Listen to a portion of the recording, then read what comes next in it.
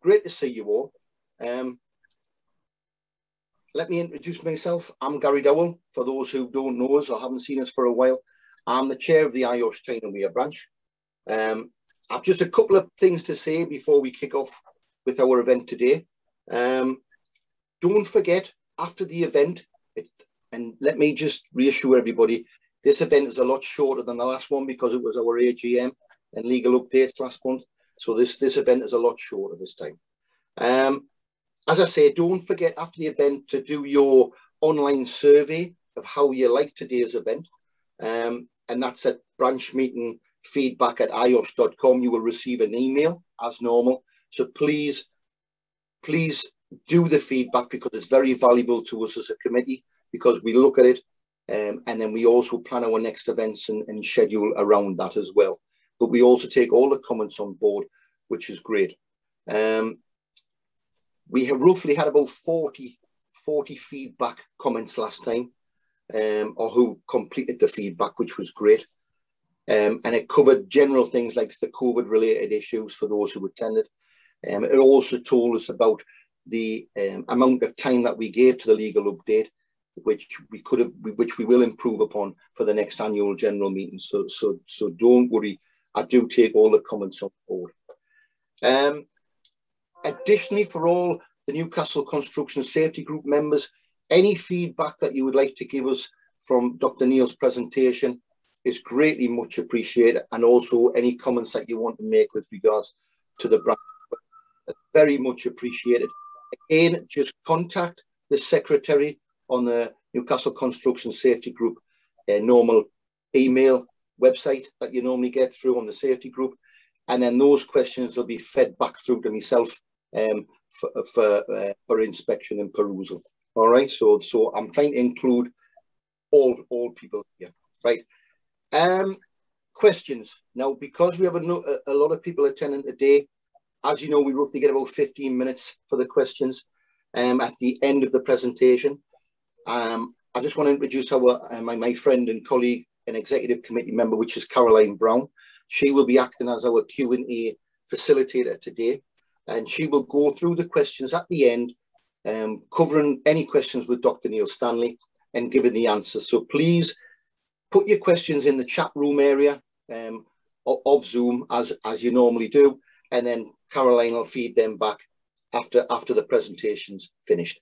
Additionally, we have our regional IOSH regional manager, which is Helen Peach O'Malley, who's keeping an eye on the event today in the background. Thanks, Helen, for that. Just to make sure that I'm keeping things moving, doing a smooth transition, if you like, with things, and everything's working okay. So she's in the background there, keeping we're all right. If you have any questions for IOSH, specifically relating to IOSH topics, please email Helen, and not email, in the chat room, right? Please drop a question in the chat room and Helen will discuss that personally with you, all right? So without me waffling on anymore, let's get on with today's event, right? I'm looking forward to this like I do with all my events, but I just want to know how Neil's going to handle this today, right? I'm going to introduce Dr. Neil Stanley in a moment. He's a sleep consultant specialist in sleep, mental health and safety. So Neil, without putting you too much on the spot, over to you and good luck. Thank you very much. Thank you. Right, let's do sharing screens, share, and then that should work. Please let me know if you can't see my slides moving.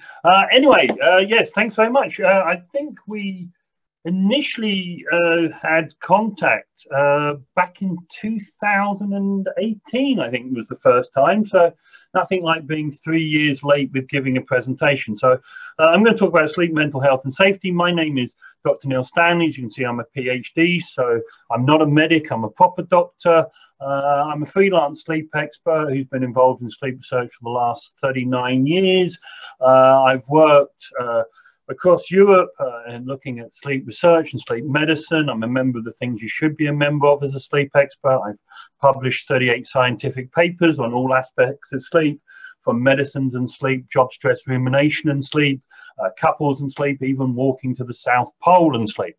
Not only am I a freelance sleep expert, but I'm also director of sleep science at Sleep Station, which is an online provider of cognitive behavioral therapy for insomnia, which is now the first line treatment for insomnia and poor sleep, according to the National Institute of Clinical Excellence. And the good news is that Sleep Station is a Newcastle company based in Newcastle, and has affiliation with the hospital, with NUFT.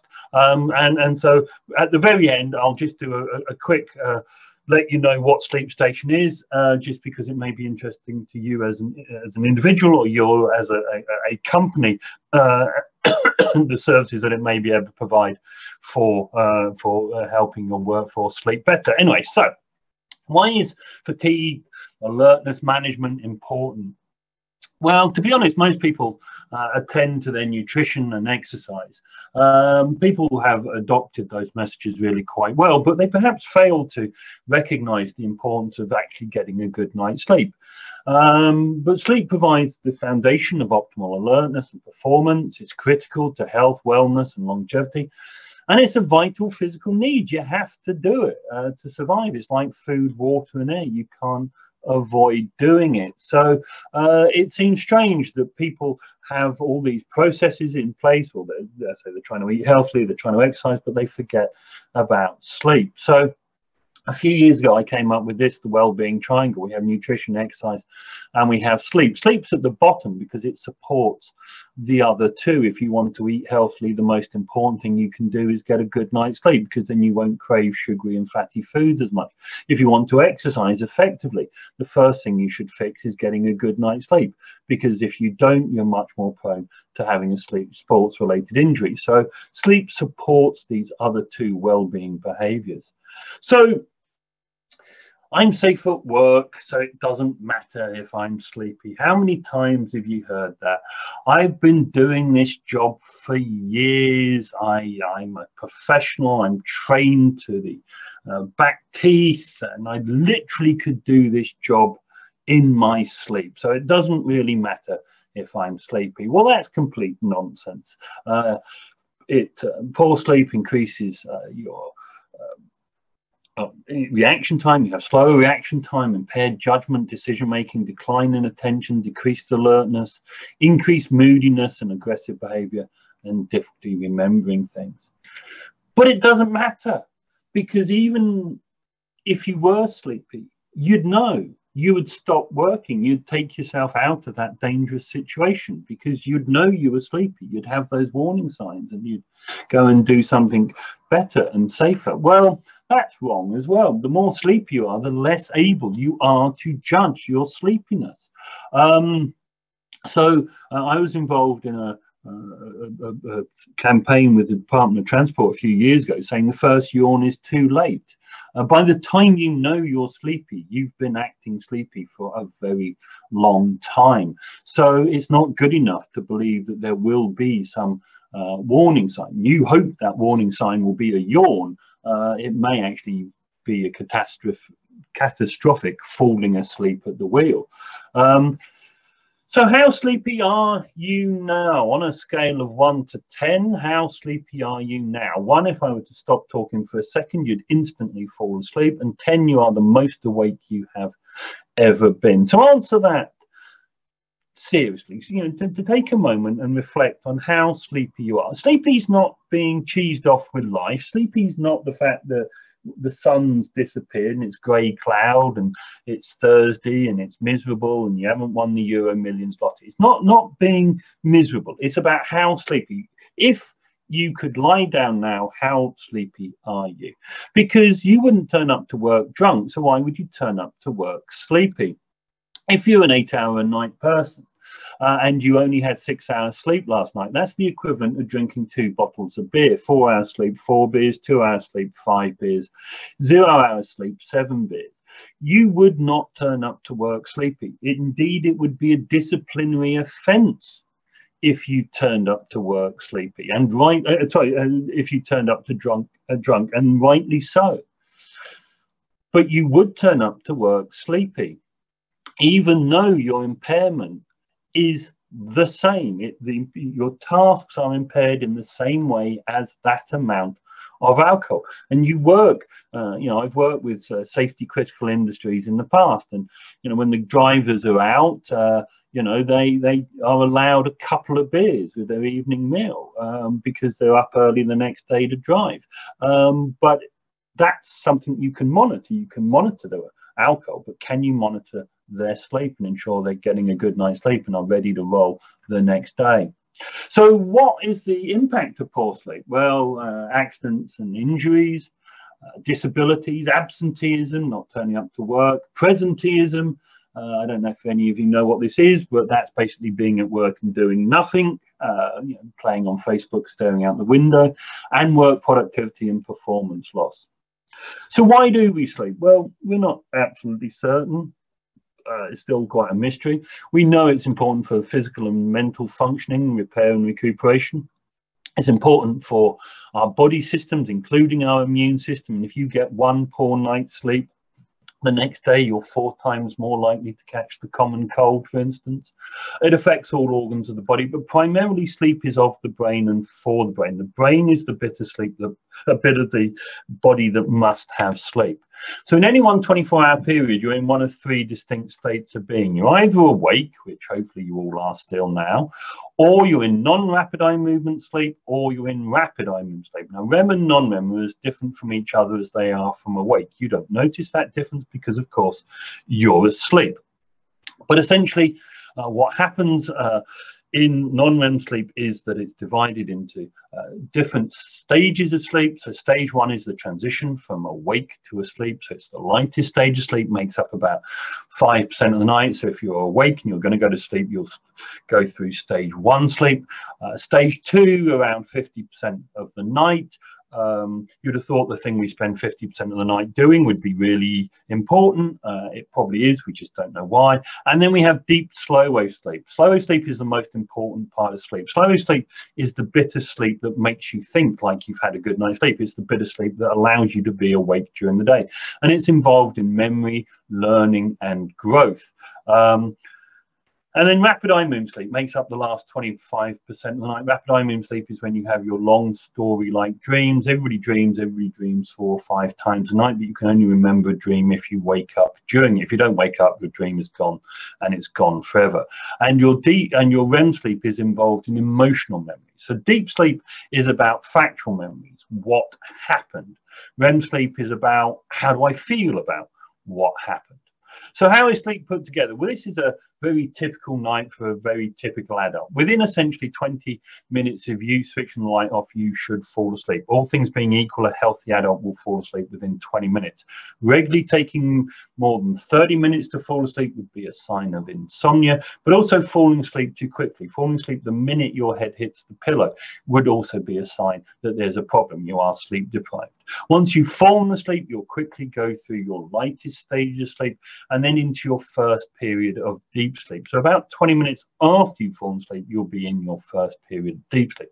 You'll have a consolidated period of deep sleep for maybe 40 to 60 minutes, and then you'll have your first dreaming or REM period. That REM period may only last 5 minutes, 10 minutes long, and then back into some more deep sleep.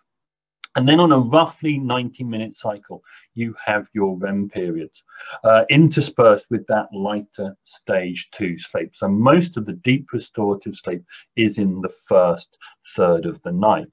So how much sleep do you need? Well, if all of you are coursing at the screen, I know this one, it's 8 hours. Well, you're all horribly wrong. 8 hours is an average. It is not an ideal. No one of any eminence in the last 600 years has ever recommended we all need 8 hours. Sleep need is individual and it's to a great extent genetically determined. So some people only need 4 hours sleep to feel at their best. Others need 11 hours to feel that good. I personally know I need 9.5 hours sleep a night to feel at my best. And if I only got 8 hours, I'd actually feel pretty ropey the next day. So it's about getting the right amount of sleep for you. So how much sleep do you need? Well, it can be answered by one question. That question is, how do you feel awake? How do you feel during the day? Do you feel awake, alert, focused during the day? Or do you feel tired during the day? Now, if you feel tired during the day, that's got nothing to do with being sleepy. That's got to do with having a bit of a rubbish life. What you want to know is how sleepy you are. And we asked that question a few minutes ago. How sleepy are you now? Because as I say, sleep is that desire to lie down and sleep. Tired is just not feeling great. So that's the difference. If you climb up 3 flights of stairs, do you need a sit down or do you need a sleep? If you need a sit down, you are tired, fatigued, knackered, exhausted. If you need a sleep, you are sleepy. So sleepy people are the ones with the problem. So what is fatigue? What is this thing that we call fatigue or sleepiness or whatever? It's the inability to function at an optimal level because you cannot cope with the situation. And there are many different things for this: the duration and intensity of work, not getting enough sleep that has a cumulative effect, and working at inappropriate times in your circadian cycle. So this is the circadian rhythm. Your body is governed by a circadian rhythm and by a homeostatic sleep drive. Now, your homeostatic sleep drive basically is just time on task. The longer you've been awake, the more likely you are to fall asleep at the end of that. So after a day of 16 to 18 hours, you are liable from a sleep drive point of view to want to go to sleep. The circadian rhythm is your own individual genetic time clock that tells you when you are awake and when you are a bit sleepy. So the good news is that around about now is as good as it's going to get for you today. So you wake up and you're on your rising phase, and so as I say, around about now is as good as it's going to get. And then it's a bit downhill for your post-lunch dip, which actually does not involve having to eat food. You have this as a natural dip, and then you get a bit of a boost in the evening, and then you go to bed. And the lowest point in your day is around 3 o'clock in the morning. 3 to 4 o'clock in the morning is roughly when you hit your lowest point. And as you can see, that until around 6 o'clock in the morning, you're pretty hopeless in order to do anything at all. So how does that circadian rhythm transfer into actually doing something, doing a job? Well, these are the errors made in meter readings, how long it takes a spinner to fix a broken thread, and answering phone calls. And as you can see, around about that low point at 4 o'clock in the morning, you are really, really deficient in your performance. And you can also see, as I say, there is that boost in the evening for many people. So that's what it actually does to you. So the number of hours you've been awake, as I say, that homeostatic sleep drive, the longer that you are awake, past around sort of 16 hours or so, the worse your performance gets. And it keeps getting worse with every hour of wakefulness. There's no rebound because the sun's come up the next day. So that's the area where you're looking at issues happening where you start going below your normal ability to be awake and actually to think and do things. And this translates to truck driving. So here are how long people have been driving and their relative risk. So you can see past 6 hours or so, you're really starting to ramp up those risk factors. Now, one thing I need to mention also around your circadian rhythm is the fact that some people are morning people and some people are evening people. Again, this is genetically determined, and you cannot train yourself to be the opposite. You can cope with getting up early if you're a night person, but you're never going to be at your best. So an early morning person, a lark like myself, has no problem waking up and starting work at 5 o'clock in the morning, bright-eyed and bushy-tailed, completely bloody useless past 9 o'clock at night.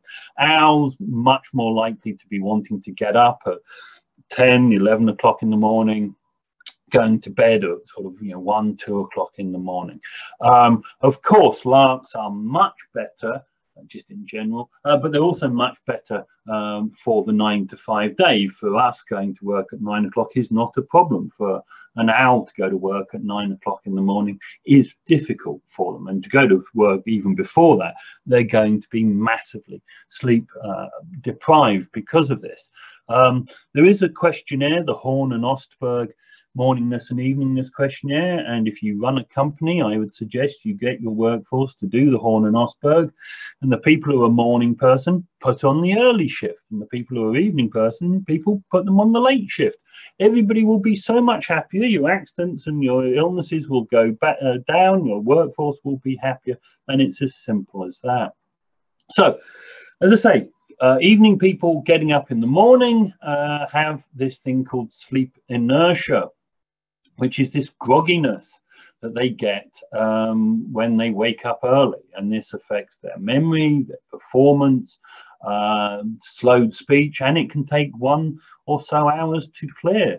And as you can see here, people, again, with subjective alertness and cognitive throughput, it takes some people some good amount of time to get to what they normally are. And you know this, you all know that person who is completely blooming useless for the first 2 hours of the day. They resort to caffeine and nicotine and just are miserable, moody people that you just seek to avoid. Well, these are basically night people who are having to get up early, but sleep inertia can really affect your ability to perform in those first few hours of the day.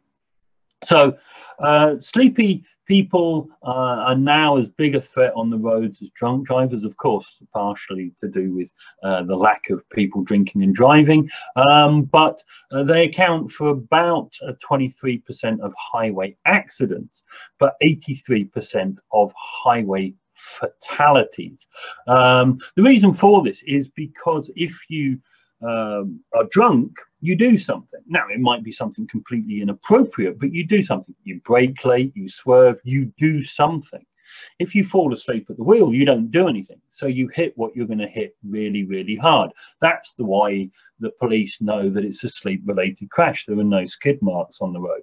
Worst times for accidents, 2 to 7 o'clock in the morning, and there's a smaller peak in accidents around the mid-afternoon. Basically, nobody should be driving a motor vehicle between 2 and 7 o'clock in the morning. And if you translate, again, the number of hours in bed to your breath alcohol level, as you can see, this is the European level of 0.5, 0.05, in the UK 0.08, but you can see if you had 4 hours of sleep last night, you are over the drink driving limit for the UK, and if you had no sleep last night, you are well over twice the drink driving limit in the UK. So that is why it is a problem. So people who have 7 to 8 hours sleep are 1.2% higher risk. If you have 5 to 6 hours sleep a night, that is 3 times higher risk of a motor vehicle accident. When you talk to anybody and you say, I've got a way of reducing accidents by 3 times, people would go for it. You tell them to get a good night's sleep, they'll suddenly decide that they don't want to do it anymore. And the thing is, sleep deprivation is cumulative. Every day that you have a bad night's sleep, your performance decrement increases. So this means sleepiness score. This is your subjective sleepiness. This is your number of lapses. Lapses is missing a signal. So if you're driving along, missing the car brake lights in front of you, or missing a red warning light, you can see every day you get 3 hours of sleep, your number of lapses increases. And your mean speed, your ability to react to that lapse or to that signal, again, increases across 7 days. So it's not like you're making up for it each night. You are getting worse and worse. And the problem is, this is a slightly difficult graph, so bear with me.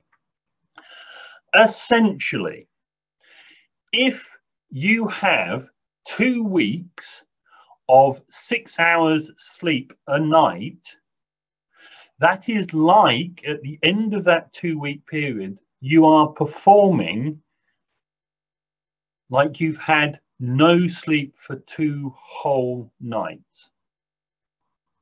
Okay, so by Friday after next, if you only have 6 hours sleep a night, it will be like on that Friday you performing as though you had not slept for 2 whole nights.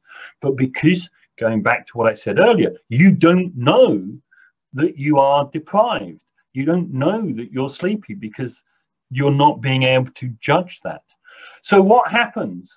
Impaired hand-eye coordination, slower response time, lowered visual discrimination, reduced alertness, increased error, reduced logical reasoning, problems with your short-term memory, can't concentrate, frustration, irritability, can't make decisions, injuries and accidents. And these are all measurable and they are all meaningful, and they're all something you can do something about. So this big study done showed that there's an increase in the number of accidents after the 9th hour of work. So working long hours, you massively increase your accident risk.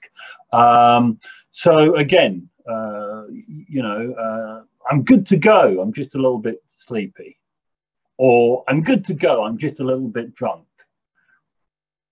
How can you rationalize those two as being different from each other? We've done this accidents time of day. If you're driving along at 60 miles an hour and you fall asleep at the wheel, it'll take your car 4 seconds to come off the road. Try it next time you're on a long straight road. Get your car up to 60. Take your hands off the wheel and count slowly to 4. I promise you, around 3 it gets really, really exciting. Please God, don't do that. Microsleeps, you know, when your head nods and you wake up and you think, well, where did the last mile and a half go? You have no awareness of this actually happening. All you actually notice sometimes is, as I say, is your head jolting back, but other times you may be completely unconscious that. Microsleeps last 1.5 to 2 seconds, so you're halfway towards a crash just simply doing that. I think we've done all of those. So what happens if you're fatigued? Well, the ability to comprehend complex situations without distraction, being able to monitor events, being able to not lose your focus, and also being able to think about how to do a task, how to work a workaround, how to see an easier way of doing something. The ability to assess risk or avoid risk-taking behavior. The more sleep deprived you are, the more you're willing to take risks. And that can be anything. You know, just not really caring. The inability to innovate and think laterally to solve a problem if you're confronted. So again, this goes back to, yes, you can do the job that you're trained to do without a problem. It's when something goes wrong, how do you react? How can you get out of that problem? A lack of interest. I don't care. I don't care how this goes. I don't care if I inconvenience somebody by what I've done. I don't care if it's unsafe. I'm just not willing to put in the effort. Mood and behavior. You know, the sleepy people in the office, they're the miserable ones without any sense of humor. But we also find it more difficult. There's more aggressive behavior, more conflict with our colleagues, with our partners. We don't read body language. We don't understand tone of voice. So people get offended by things we say or do. Not being able to monitor your own performance. So wanting somebody else to tell you that you're screwing up. And this is, of course, what happens in Australian hospitals. There's the buddy system, that there is somebody there who is there to, you know, monitor what you do and you monitor what they're doing. And there is the culture of people being able to say to you, look, you're screwing up, stop it. whereas that culture perhaps doesn't exist in many industries where things are, you know, that would lead to a confrontation rather than seeing it as a learning event. Recollection of timing of events. You know, if you're doing a process, did you do it in the right order? Did you do that thing in the right order? And is your remembrance of doing it at odds with how you actually did do it? So, as I say, how do you know you're not getting enough sleep? You or other people notice your work performance is not up to your standard. You find yourself nodding off during talks about sleep, or in your breaks, in your lunches. You find it more difficult to do your work, and you take longer to accomplish the task. You have difficulty focusing. You're not motivated, and you become impatient with everybody. So you want to counteract these problems. So what doesn't work? Well, if you are sleepy, turning up the radio, opening the car window, turning the aircon up, singing or talking to yourself, eating, chewing gum, drinking fluids makes absolutely no difference at all. If you're driving along and you feel sleepy and you turn the radio up and you wind the window down, all that will mean is that you die listening to Radio 2 slightly colder than you were before. That is it. They make no difference at all. This is why the signs on the side of the motorway say, you know, time has killed, take a break. They mean it. They don't mean wind the window down. So what can help? Eating a healthy diet, drinking the requisite amount of water, having an exercise routine, even if that's just taking the stairs. You don't have to put on lycra to exercise. Long naps, if you are very sleep deprived, a 3 or 4 hour long nap will boost your performance for another 12 hours. A shorter nap can restore your performance for 3 to 4 hours. Caffeine used during the day is a bit of a waste of time. Caffeine only is beneficial if you really are quite sleep deprived, but it shouldn't really be relied on. And, you know, don't just sit, get up and move around a bit. What else can you do? Wake up and go to bed at the same time every day if you can. Of course, shift work or flexible working hours messes that up, but actually that's probably one of the most effective ways of improving sleep. Established a consistent and comforting bedtime routine. Doesn't matter what you do as long as you do something. Don't watch the clock lying in bed going, oh my God, you know, if I don't get sleep now, I'll never get the sleep I need. So I must fall asleep in the next 10 minutes. Oh God, I still haven't fallen asleep. That's really terrible. I'm not going. So don't watch your clock. If you are sensitive to caffeine, avoid caffeine. Don't use alcohol as a sleep aid. A small tot of whiskey or a small sherry before bed's never harmed anybody.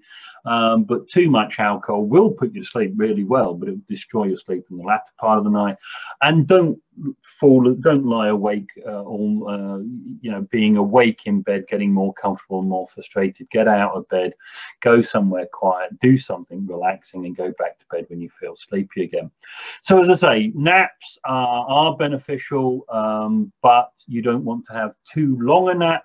So you either want to do 30 minutes or you want to do 2 hours. Anything between that, you may wake up in that deep sleep and feel rubbish, having that sleep inertia. Caffeine, it takes 30 minutes to work. It can boost your performance, but caffeine, coffee per se is a bad drug delivery system. You don't know how much caffeine there is in any cup of coffee. So if you want to rely on caffeine, then I would suggest you use functional energy drinks, which is just a clever way of saying Red Bull, because at least it's got a declared content of caffeine. You don't know how much caffeine any cup of coffee has. You may actually be getting no caffeine at all. You know, don't, if you're working night shift, use caffeine to keep you awake, because that will just stop you from falling asleep when you are meant to be sleeping during the day. There's just in the last part, we'll deal with mental health. This is a wonderful quote. The subject of sleepiness is once more under public discussion. The hurry and the excitement of modern life is held to be responsible for much of the insomnia of which we hear. And most of the articles and letters are full of good advice to live more quietly, and of the platitudes concerning the harmfulness of rush and worry. The pity of it is that so many people are unable to follow this good advice and are obliged to live a life of anxiety and high tension. Well, you would have thought that was a relatively modern quote, but actually it's from 1894. So we've been stressed and worried for a very, very long time indeed. One of the problems with sleep and mental health is that it's bi-directional. Many people with mood disturbances have a complaint of insomnia, but insomnia is also much more likely to cause you to have a mood disorder. So it's a chicken and egg situation. What comes first? Depression and things like that are a major, major problem. And so we need to be aware of the possible contribution of poor sleep into mental health problems, and also whether by treating the mental health, we also should be doing something about sleep. Stress and sleep. A lot of people are stressed. The thing is, stress is a normal, stress is actually good to a degree. Stress is the thing that keeps you alive, because it is the thing that makes you think, have I left the oven on when I go out the house? Have I got the plane tickets when you're driving to the airport? That's stress, that's good. But stress is negative for sleep, because stress puts you into a fight or flight response, which is, either run away or hit something, which is exactly the last thing you need to do before you go to sleep. So you have this non-specific response requiring your body to do something. Now, some stress, as I say, is good.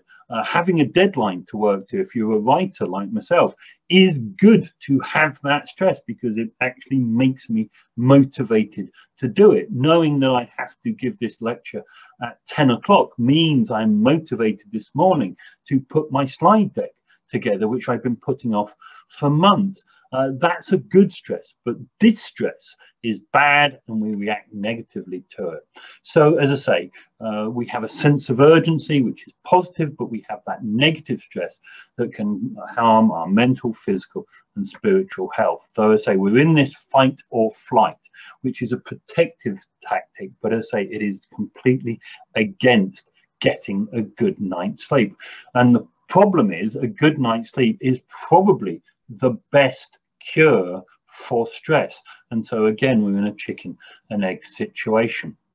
So how do you get a good night's sleep? Very, very simple. 5 points. Strong sleep promoting environment. Dark, quiet, cool, comfortable. Dark, when I say dark, I mean pitch black. Even a few candlelight in your bedroom would be sufficient to disturb sleep. So blackout blinds, eye masks, whatever. Moderate temperature, 16 to 18 degrees. In order to get a good night's sleep, you have to lose 1 degree of body temperature. You lose that body temperature out of your head and face because it's the big fleshy thing that sticks out from under your duvet. So you need a cool temperature in order for you to dissipate that heat. So 16 to 18 degrees. Quiet. The World Health Organization says background noise 35 decibels, intermittent peaks of 45 decibels. Your average snorer 65 to 90 decibels. So get rid of them. Simple as that. Well ventilated, fresh air is good for sleep. And as I say, comfortable. Most people seem to have spent less on their bed than they have on their mobile phone. That would suggest their priorities are slightly wrong. Strong association between sleep and the bed. Get into your bed to sleep. That is the only thing you're allowed to do in bed. You are not allowed to stream Netflix, chat with your friends on Facebook or anything like that. So when you get into bed, you sleep. And if you aren't asleep, then get out of bed. Relaxed mind and body. Well, the body, you can be absolutely physically exhausted and still not fall asleep. So it's about the mind. You need to have a relaxed mind. How do you relax your mind? Don't know.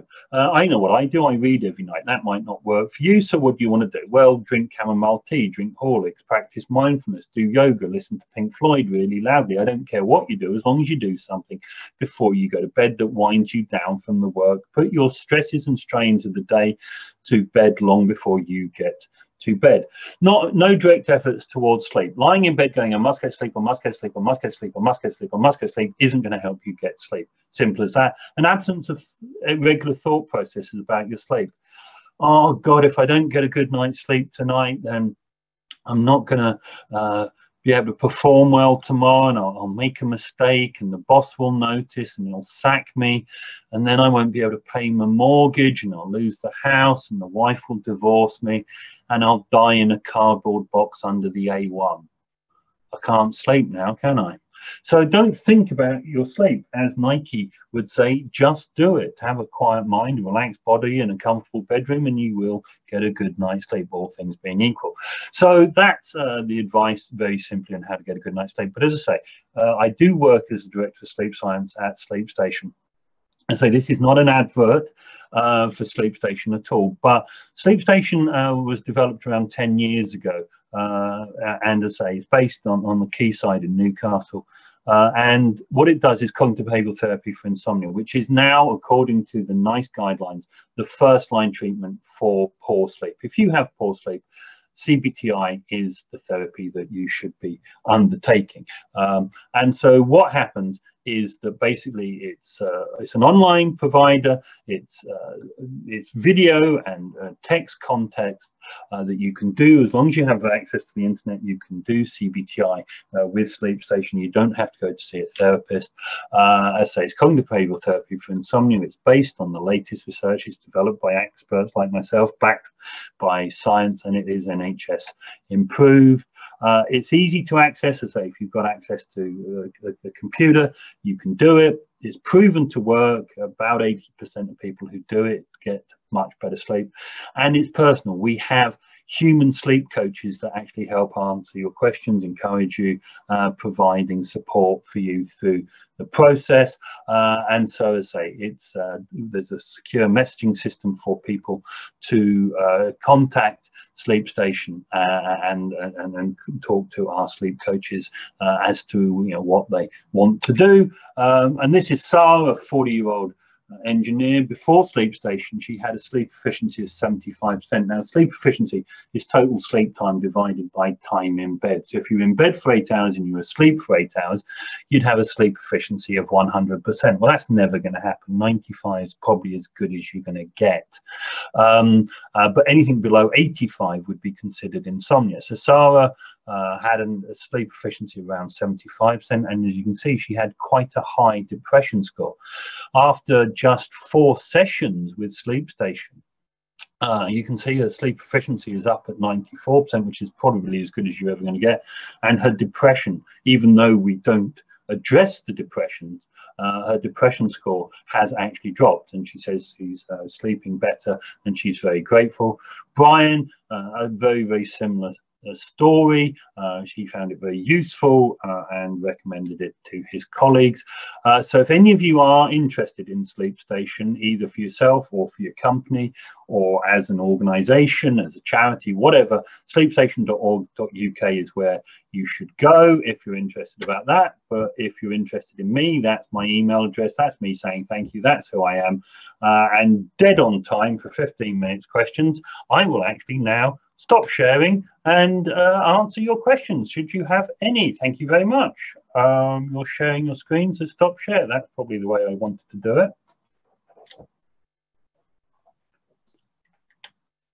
We've had quite a few questions. We've had 2 people asking a very similar one, actually. And that is, should we be taking a nap to counter the post-lunch slump? Well, yeah, I mean, the whole point of the post-lunch dip was that from an evolutionary point of view, it's too hot to actually go out and hunt or anything. So the safest thing to do was go under a shady tree and sit there. And if you're sitting there, you might as well have a nap. So from an evolutionary point of view, certainly if you feel sleepy in that post-lunch dip, having a 20-minute nap is going to be far more effective than it would be to have 2 strong black cups of coffee or walk around or a cigarette or whatever. But we shouldn't really need to nap if you've had a good enough sleep at night, essentially, is the point. Okay, and someone has asked if we can compensate for lost sleep by sleeping extra hours at the weekend. No, you can't. And this is one of the great myths. Actually, remember one of the points that I said was to have a regular bedtime and wake up time. The reason for the regular wake up time is that your body and brain starts waking up around 90 minutes before you wake up. So if you fix your wake up time, then your body knows that that's when you're going to wake up, and you're going to wake up feeling good. So if you muck about with that at the weekend by trying to catch up on sleep, one, you can't catch up on sleep, and two, you'll muck up that routine. And catching up at sleep at the weekend is why you have the Monday morning feeling. It's as simple as that. That's why you feel rubbish on a Monday morning. So it's about routine and regularity, and it's about getting a good night's sleep every night. It's a bit like asking, you know, if all week I eat McDonald's and then at the weekend I just eat lettuce, is that a healthy diet? Well, of course it isn't. And it's the same with sleep. You need to endeavour to get a good night's sleep every night. We've also had a couple of questions about shift workers. For example, how do we deal with the dip in the early hours of the morning for people working shifts? Well, shift working is a problem, and there's no great easy answer for this, unfortunately. The classic textbook on shift work was written back in the 70s by Tim Monk and Simon Folkard, and it's called How to Make Shift Work Tolerable. And that's as good as you're going to get. Tolerable. It isn't going to get any better than that. The issue is, of course, if you work a daytime, you come home, you have your tea, you watch some telly, and about 4 or 5 hours after you've finished work, you think about going to bed. With a night shift, you literally come home, you have a meal, which you're not quite certain whether it's dinner or breakfast, and then because you're so shattered, you instantly go to sleep. So the things that may help you in that dip, like taking caffeine, you know, if you have a dip in the afternoon, taking caffeine's fine because it will be out of your system by the time you go to bed.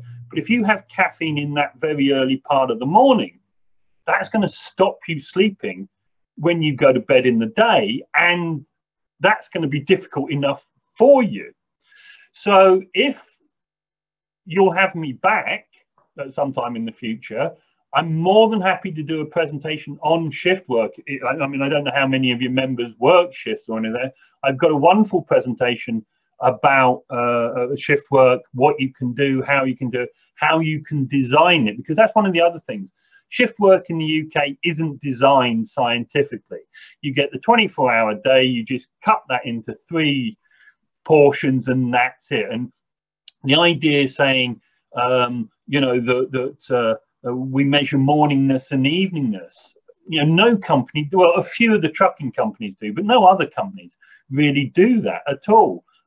Put the morning people on the morning shift. They're going to be so much happier. Put the evening people on the evening shift. Don't make everybody rotate, because you're going to piss off everybody. It's as simple as that. And that doesn't seem to make sense. Someone's asked if we can train the body to need less sleep. No, in the same way that I couldn't train myself to be less than 1.97 m when I travel Ryanair. It's genetically determined. You can learn to cope, but you'll never be at your best. And what's interesting is that nobody ever asks that question about anything else. You know, you never get somebody saying, oh, can I learn to do less exercise? Can I learn to sit on my ass watching TV more? Can I learn to eat more unhealthy? Why would you want to do something that is so good for you? Why would you want to do less of it? Surely the question should be, I want to do even more of this stuff, not how can you get by with less? And why do you think that sleeping patterns have been affected so much during the pandemic? Well, what's interesting is that the data actually shows that there's been 2 responses to the pandemic. about 30% of people are sleeping much worse, and about 30% of people are actually sleeping much better. The people who are sleeping much better are people like myself, people who used to travel a lot, get up on the early train to go and give a lecture, getting home at God knows what time, and now I can sleep when I want. You know, you can't go out of the evening, so I can go to bed whenever I feel sleepy, and I can wake up when I naturally wake up because I don't have to set an alarm. So for me, the pandemic has been brilliant. But for other people, there has been a situation where the lack of routine is the problem. They think, well, because I don't have to get up for the early morning train, I can binge watch Netflix until God knows when, because it doesn't really matter, because all I'm going to do is sit on a Zoom call like this. And the other thing is, of course, anxiety. You know, during COVID, we've all been scared witless by various, you know, and the thing is, we can't escape it. It's not like it's something that's only affected a small part of the population. Everybody has been exposed to the news stories and the anxiety, and of course, anxiety is the enemy of sleep. It stops you having that quiet mind. Someone's wondering if there are any adjustments we could make to help people with sleep apnea. You know, I assume they mean employees coming into the workplace and might be affected by that. Yeah, I mean, sleep apnea is a problem. Sleep apnea, for those of you who don't know, is where you pause breathing repeatedly during the night. And these pauses can last from 10 seconds up to 180 seconds. And you do this repeatedly. Some people will pause breathing for 300 times a night. The problem with sleep apnea is that it destroys your sleep, because each time you obstruct, and it's a blockage in the upper airway, you wake up short term, so you never get the deep refreshing sleep. And also, sleep apnea is massively problematical for increasing things like stroke or heart disease. Main causes of sleep apnea are just the upper airway anatomy, which can be fixed surgically, or a bit too much weight for many people. CPAP therapy, where you wear a mask which blows air through the airway to keep the airway patent, is highly effective, but the problem is it's a bit of a pain for the person to use, and the NHS use really quite old equipment rather than some of the very newest stuff, which may be much better or much more acceptable to the people who wear it. So if you have got people in your company who have got sleep apnea, then offering to fund them privately and getting them the best, latest CPAP quiet machines with the best masks on would be something that may make them use it. And the thing is with CPAP, if you don't wear it, it don't work. If you do wear it, it's pretty much like magic. And are there any general things we should be doing to encourage good sleep among our employees?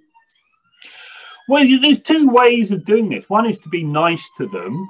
And some companies in America are doing this, which is paying you to sleep well. So you give everybody a sleep tracker, and then if they all get a good night's sleep, you give them some money for each good night's sleep they've had. Or there's the other way, which is you say to them, well, you have a responsibility to turn up to work capable of doing your job.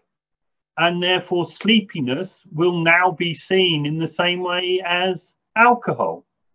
Now, of course, some people, if you're a nursing mother or a nursing father, it may be difficult. But a person who is sleepy is a health and safety risk in exactly the same way that they are drunk. So if you were in a safety critical industry, I would be testing for sleepiness. And if people are sleepy, I'd send them home. And if people are repeatedly sleepy without good cause, then that should be a disciplinary offence. I would much prefer to get in a car with a sleepy person than with a drunk person than with a sleepy person. Because at least the drunk person knows they're drunk. A sleepy person doesn't. So they're the risk factor. That's the problem. They don't know that they're screwing up. Whereas, drunks are overcautious. Everything they do is overcautious, isn't it? They try hard. Whereas a sleepy person thinks, I'm fine. Again, as I say, I've done this a million times. It's not a problem. Some companies may have employees who are menopausal, and that might impact on their sleep. Should this be part of a company's menopause policy? Oh, absolutely. There should be, menopause. There is, we do know there is a problem. The problem is the temperature. The problem is the hot flashes and that. But yes, I mean, sleep should be part of the company policy. Now, of course, there's not a lot you can do because people sleep when they're not on company time. But as I say, it's about creating that culture. The carrot and the stick. The carrot is, you're better, you're happier, you're healthier, pushing that message about sleep. But the stick is, if you're not sleeping well, you should do something about it. And we as a company are going to give you an information. So if you have got menopausal women, there should be, a paragraph about sleep and the menopause that you can give to these women and say, well, look, this, if you do this, this, this, and this, then potentially you will sleep better. And as I say, companies do a lot, but they don't do that much about sleep. Sleep is, as I say, because it's not done on your premises, it's something you just hope people do. But are you giving them a reason to doing this? Lorries have tachographs which measure whether the lorry is moving. But the lorry's not the problem. It's the person driving it. And just because a lorry stopped doesn't mean that the driver has stopped or is resting. We've got it the wrong way round. We're missing the weak link, which is the human. The lorry can go on forever. And this is so much, we've made machines safer for humans to use. We just haven't made the humans safer. And it's the human that screws up. The head of safety at the FAA, the Federal Aviation Administration, says that 95% of all aviation crashes are now human error. They're nothing to do. Aircraft don't just fall out the sky anymore. The idiot driving them breaks them. That's the problem. That's what we've got to get round. You can have the safest possible workplace, but the minute you introduce a sleepy person, safety's gone out the window. It's as simple as that, in exactly the same way as introducing a drunk person. You keep drunk people away from the sharp stuff. You should be keeping sleepy people away from them. I don't know if we've got time to squeeze in one more question, but someone's asking why it is we can sort of find ourselves yawning when we wake up after what's felt like a good night's sleep. Because yawning has got nothing to do with sleep. Yawning is non-verbal communication saying that everything is well in the world, everything is good in the world, which is why yawning is contagious. Because essentially from back in our prehistory, we'd all sit round the fire and at some point somebody would say it's time to go to bed. And we did that by yawning because we didn't show our teeth. It wasn't a threat gesture. Gorillas do it, chimpanzees do it. And we yawn back saying, yeah, everything's good in the world. Everything's great. It's time for bed. And yawning in the morning is just saying, yeah, I had a good night's sleep. All's well. Everything's good. So I say it's got nothing to do with sleep. It's got everything to do with feeling safe and secure. Okay, that's great. Thanks. There's been a lot of positive feedback in the chat as well. Thank you. Well, that's very lovely to have. Okay. Thanks very much, Caroline, for doing a fantastic job. Okay, everybody, I'm just going to wrap this up before long. I just want to thank Dr. Neil Stanley for fantastic presentations, one of the best that I've attended for a long time. So thank you very much for that. And I'm sure everybody's got something from that to take back to their workplaces. So that's, some of the things that's been covered has been absolutely fantastic.